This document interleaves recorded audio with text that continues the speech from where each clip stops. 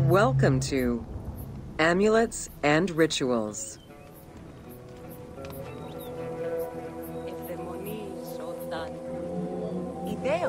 Ancient Egyptians believed the world was a chaotic place, filled with supernatural forces. They knew that art and words gave life and power to things. Carved with images from hieroglyphs or in the shapes of gods, amulets were highly personal objects that warded off dangers and disease while attracting success.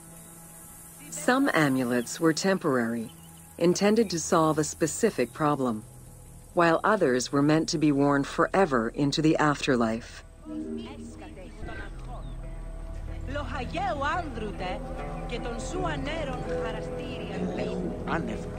Priests would infuse amulets with magical energy during religious ceremonies, imbuing them with protective magic to safeguard against supernatural powers.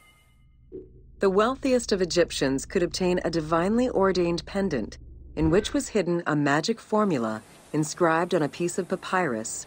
It would act as a unique spell tailored to the owner.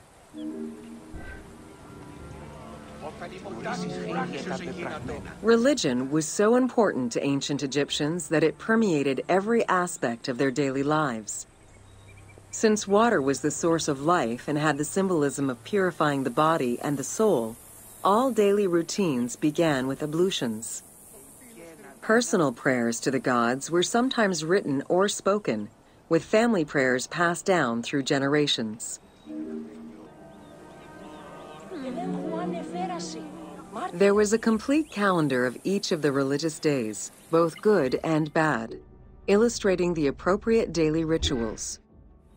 Along with wine, milk, and ointments, offerings to the gods consisted of small amulets to life-size statues and family shrines. During the Greco-Roman period, offerings to the gods consisted of mummified animals, cats for Bastet, dogs for Anubis, and birds for Thoth.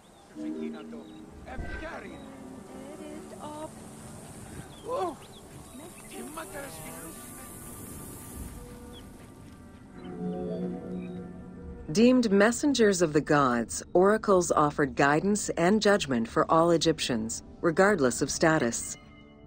Crucial advice was offered on everything from day-to-day farming management to a pharaoh's decision on whether to start a war. Oracles were often used to decide legal issues.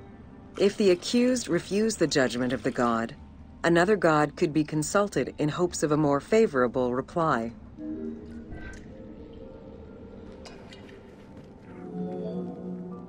It was oracles that guided the Greek sailor Batos to the coast of Libya, where he founded a colony known as Cyrene.